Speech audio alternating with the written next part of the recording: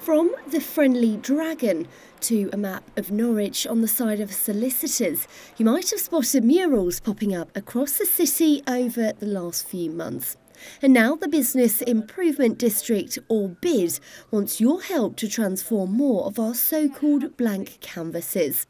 The latest spaces to get some artistic attention will be the underpass at Castle House, the back of Tesco Metro on Pottergate, and the back wall of Tickety Boo. We'd seen some of these projects around the world, in Pittsburgh and in Europe, and they were major attractions. And let's face it, Norwich is a beautiful city, but there is the odd blank wall that's really not tremendous. So what we're doing here is providing a canvas for people to come forward with designs and ideas. You don't have to paint it yourself. We get an expert team to come in and do that for you if you so wish. It's all part of the City of Stories project.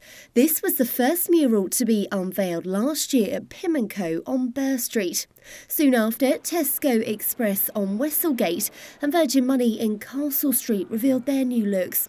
And on the Hatch-Brenner Solicitors building, The Map, which was created by Beverly Coraldine, she fought off competition from rival designers across the world to have her art on display. It's fantastic to get people associating Norwich with an artistic place to be, and there's so much going on in town that if people are finding out about the artistic world in Norwich through that and coming to see it, then that's fantastic.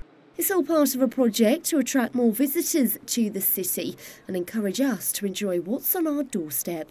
There were already a couple of really nice murals in the city, so actually we've pulled them all together and got 6 or 7 now and created a trail. So through the Discover Norwich app, there's a trail function, so you can go around the city, follow those designs, read a little bit about them and discover the talent that we've got here locally. Artists and designers have until Sunday the 2nd of April to get their submissions in, as Norwich gets a bit of the Banksy treatment and its artistic talent leaves its mark on the city for years to come.